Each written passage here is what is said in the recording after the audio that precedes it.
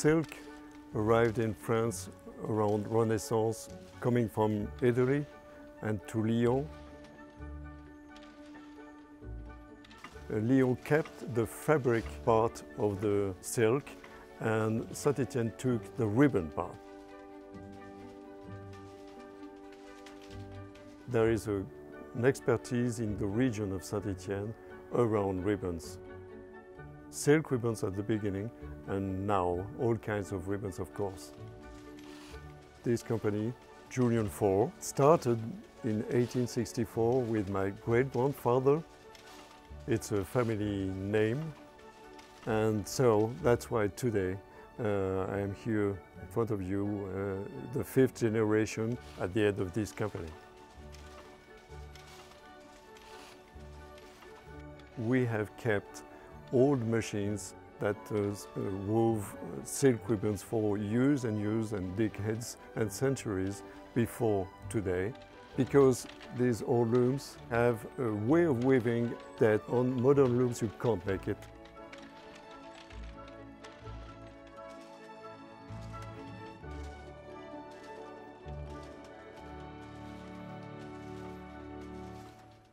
Tudor came to see us in 2009 and they wanted to see if we could develop for them a very exclusive strap.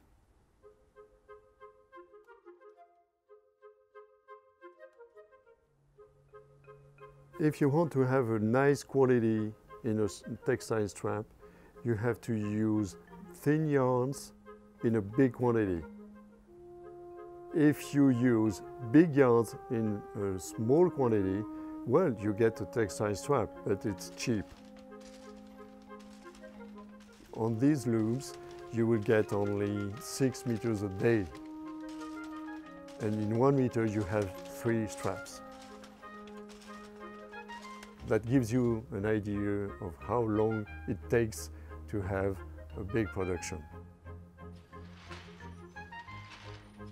When we use our technique, what is important to know is that the type of yarn we use, the number of yarns, we cross that to get this specific thickness, this touch, how comfortable it is, and how durable it is compared to other textile straps that you can see on the market.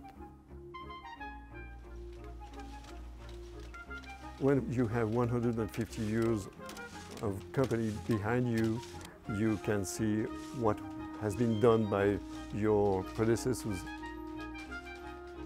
When Tudor came, this was exactly what we had to do with them.